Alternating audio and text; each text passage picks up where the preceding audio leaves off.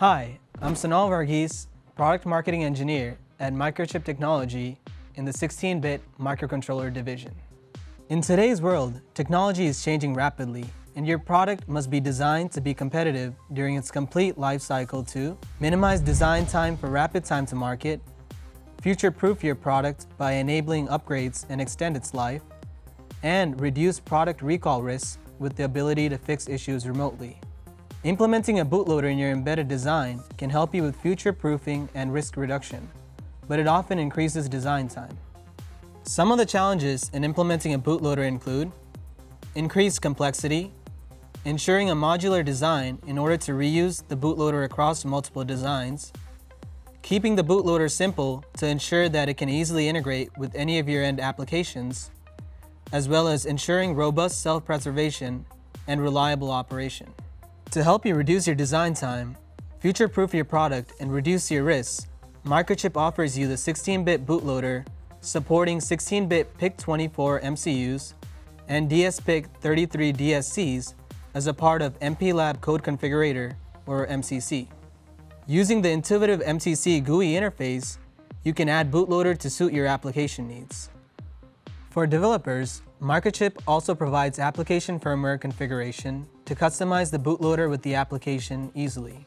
MCC Bootloader also takes care of your security requirements by optionally allowing the application image to be verified for its authenticity using advanced cryptographic algorithms before updating it.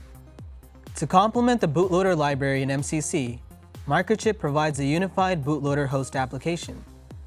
This tool can be used to transfer new application code to a PIC24 MCU or a dsPIC33 DSC that contains the bootloader code.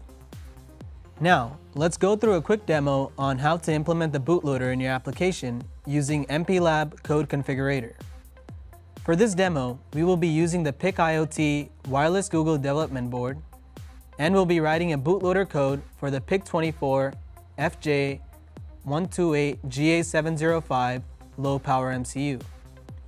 As you can see, the board is already running a code blinking the blue LED.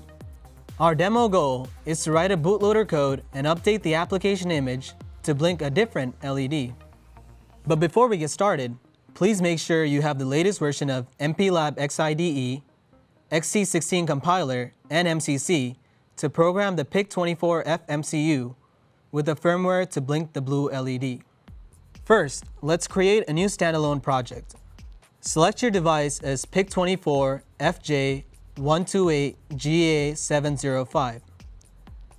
After connecting your PIC Wireless Google Development Board, select the same under the tool.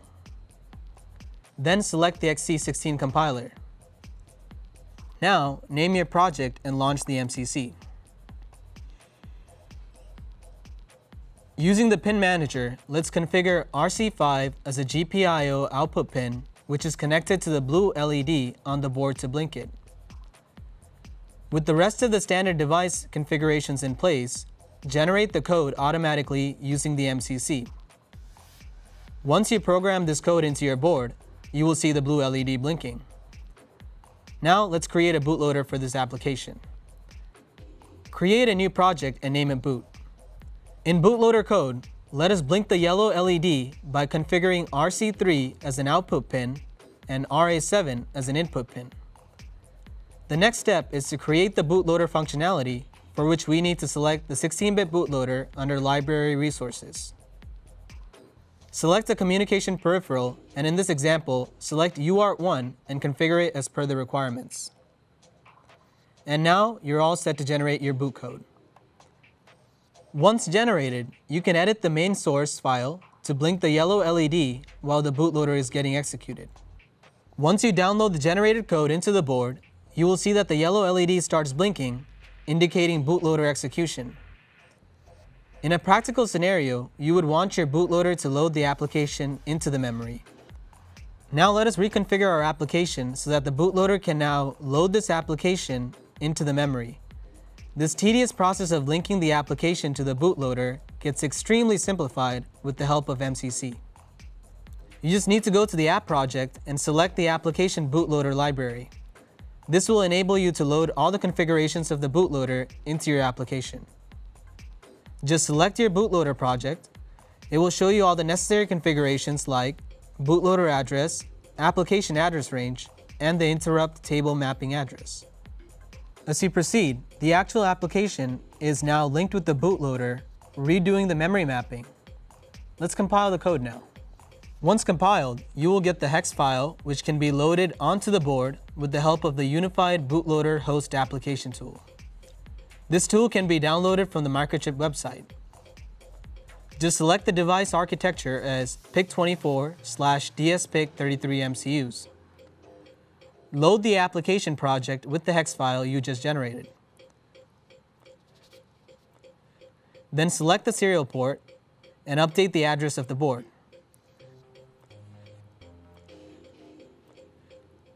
Now all you need to do is program the board. On successful boot loading, as you can observe, the new firmware on the device is now blinking the blue LED, indicating a successful firmware update. So, in just a few simple steps, MCC allows you to add bootloader into your application, significantly reducing your design risks and your development time. To learn more, visit microchip.com/16-bit bootloader and download the library with the associated documentation. Thanks for watching.